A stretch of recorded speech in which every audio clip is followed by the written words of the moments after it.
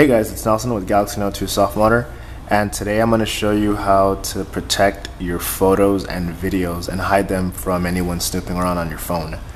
So the application that I'm going to review is called, I already wrote it down. It's called Gallery Plus. You can find it for free on the Play Store. I've already downloaded it, so I'm going to just tap it. It's asking me to draw my pattern to unlock. You'll be prompted with doing that when you first install the application, and then you'll be asked to answer a security question in case you forget this. So I'm just going to enter mine. I just put a simple one. From there, you'll be taken to the stock gallery. This will show all of your photographs that are on your device. Then from there you can just start hiding. You can hide entire folders just by holding on it. You can select all of them if you want, or deselect them.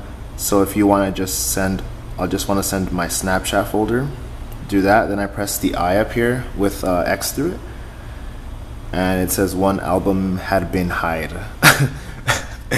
Then you can go to Hidden Gallery, and there you can see that the album that I just hid is now hidden. So you cannot see it from the stock. From your stock gallery on your device if you go back to your photos.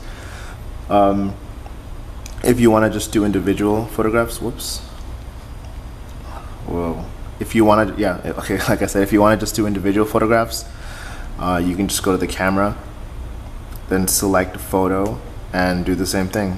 Always press the I up there, and it'll be in your hidden gallery, and it'll come up in a folder. So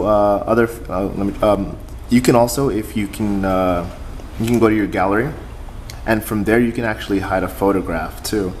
So all you have to do is share it to Gallery Plus, and your photo is gone from there, and it'll be in Gallery Plus hidden, which is a pretty cool feature, and that makes it really easy to hide. So here it is.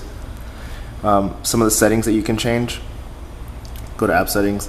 You can change the storage, the slideshow stuff. There's a slideshow. I don't really know why you would use that. I don't know, maybe someone has a use for it. Security, here's some of the cool things.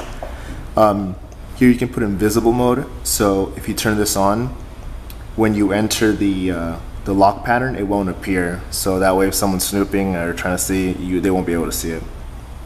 Now the other one that's cool is the hide icon app, and you can see that here at the bottom. So if I turn that on, it'll prompt me with this, which will say call this number to open application. So now if you exit the application and try to open it, it doesn't open. So what you have to do is go to the phone, and now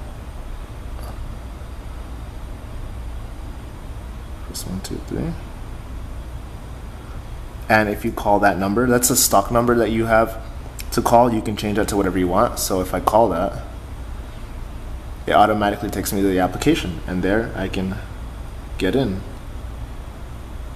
And just like that. Other few things in the settings: you can back up and restore directly to Dropbox. And the final thing is changing the theme, which is just change the color of the outside to orange or whatever color you want. Alright, and that's it. Alright, thanks guys. Don't forget to like, comment, subscribe, and check out the full tutorial over at Galaxy Note 2 softModder. Alright, thanks.